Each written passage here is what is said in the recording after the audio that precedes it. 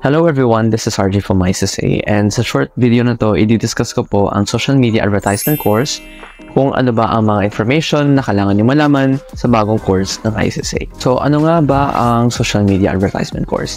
Ang social media advertisement course po ay para sa mga estudyante na gusto magawa ng mga designs for social media.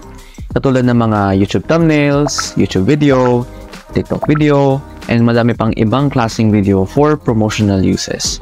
So ito po ang course na perfect sa inyo kung plano nyo maging content creator, vlogger, or a business person.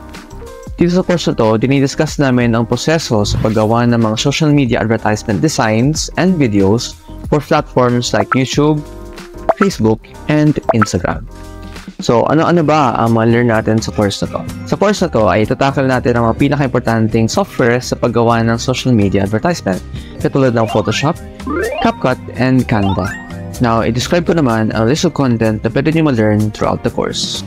Ito ang mga list of contents na ma-learn natin for Adobe Photoshop: pag-create ng product design, YouTube thumbnail, creating banner, Instagram grids, at pag-create ng infographic. Ang Photoshop ay isa sa pinaka-importanting software na ginagamit ng mga designers ngayon sa paggawa ng mga designs for social media advertisement.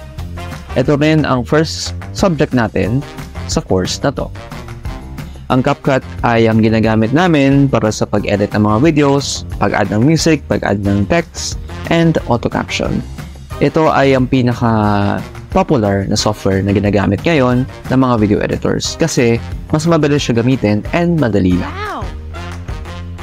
Dito sa CapCut, matututunan natin ng paggawa ng mga voice-over advertisement and paggawa rin ng product advertisement kung plano nyo maggawa ng mga promotional videos for your products, and pag-create ng mga reel videos for TikTok, Facebook, or Instagram.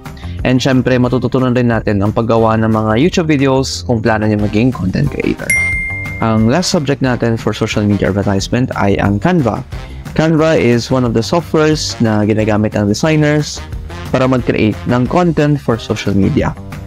It is possible to edit videos and also designs sa Canva software. And sobrang dali niya lang gamitin dahil available rin siya for the cellphone and it is for free. Wow. This course is beginner friendly, so kahit wala po kayong knowledge sa paggawa ng designs before, wala pong problema since tuturo po namin from the absolute basics.